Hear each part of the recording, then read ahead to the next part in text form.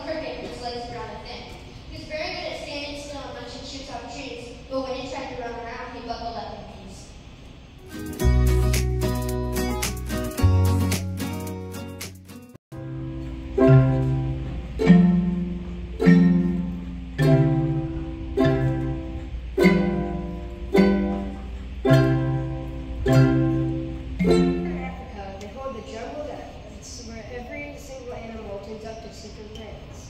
And this year, the day arrived where Gerald felt so sad, because when it came to dancing, he was really very bad.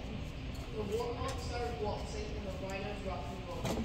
The lions danced a tango that was elegant and bold. The gypsy did a cha-cha-cha with a very Latin feel. The 8 baboons had teamed up for a splendid Scottish spree. Ow.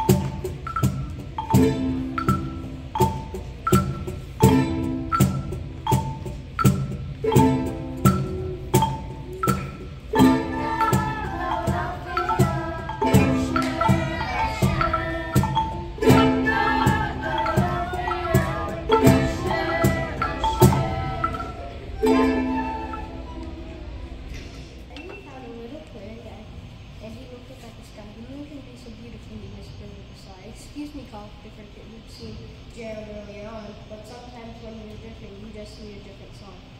Listen to the spirit, listen to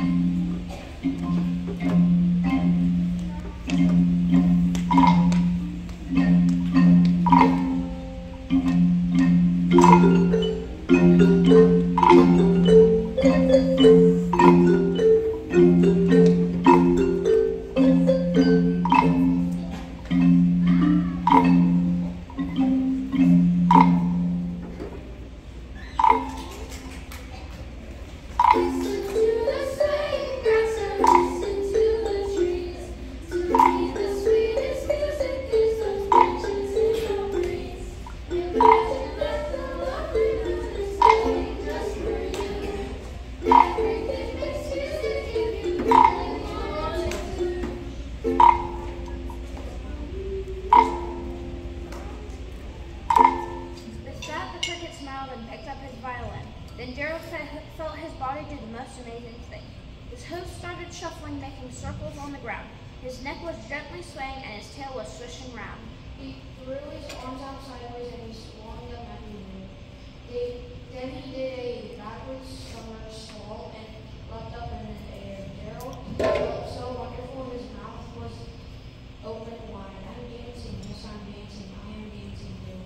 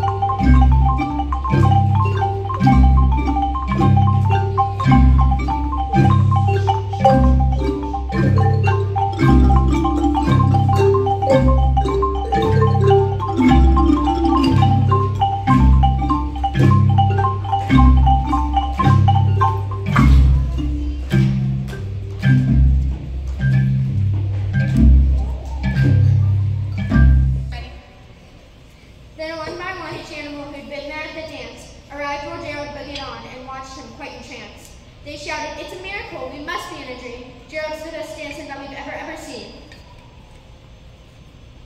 How did you learn to dance like that? Please, Gerald, tell us how.